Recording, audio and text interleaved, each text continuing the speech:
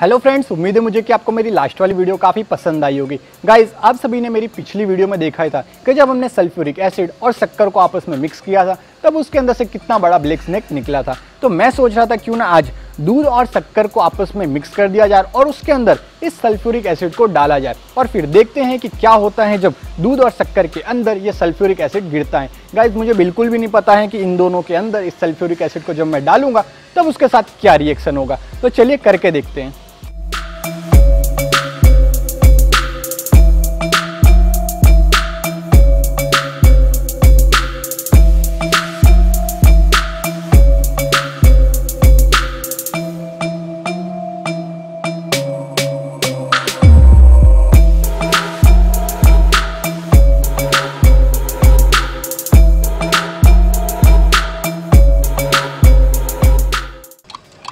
इसे हम तब तक हिलाते रहेंगे जब तक इसके अंदर की बची हुई शक्कर इस दूध के साथ पूरी मिक्स ना हो जाए।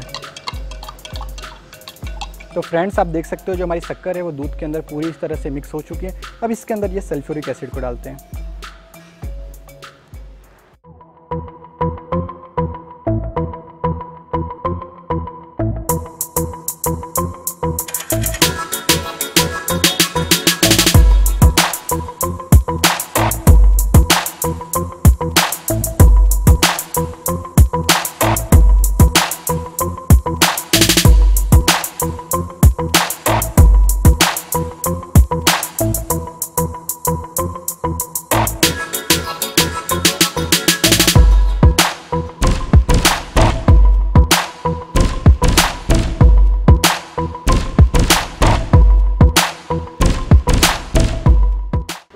तो फ्रेंड्स, आपने देखा इसके अंदर कोई भी रिएक्शन नहीं हुआ और ये पूरी तरह से काला हो चुका है और ये जो हमारा बीकर है ये काफ़ी ज़्यादा गर्म हो चुका है, पर इसके अंदर से किसी भी प्रकार का कोई भी रिएक्शन नहीं हुआ था।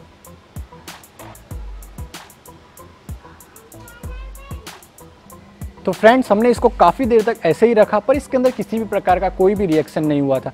अब इसके ऊपर आग लगाते और देखते क्या आग लगाने से इसमें कोई रिएक्शन होता है।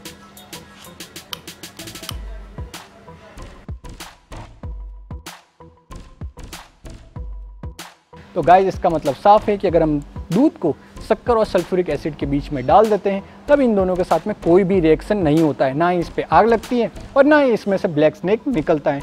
तो गाइस, अगर आपको ये वीडियो अच्छी लगी हो तो इस वीडियो को लाइक करना ना भूलिएगा और ऐसी बहुत सारी एक्सपेरिमेंट वाली वीडियो आपके लिए मैं लेकर आता रहूँगा। और अभी तक आपने मेरे चैनल को सब्सक्राइब नहीं किया है तो जल्दी से सब्सक्राइब कर लीजिए और पास में उस नोटिफिकेशन बेल पर क्लिक करिए ताकि आपको मेरी आने वाली वीडियो की अपडेट मिल सके।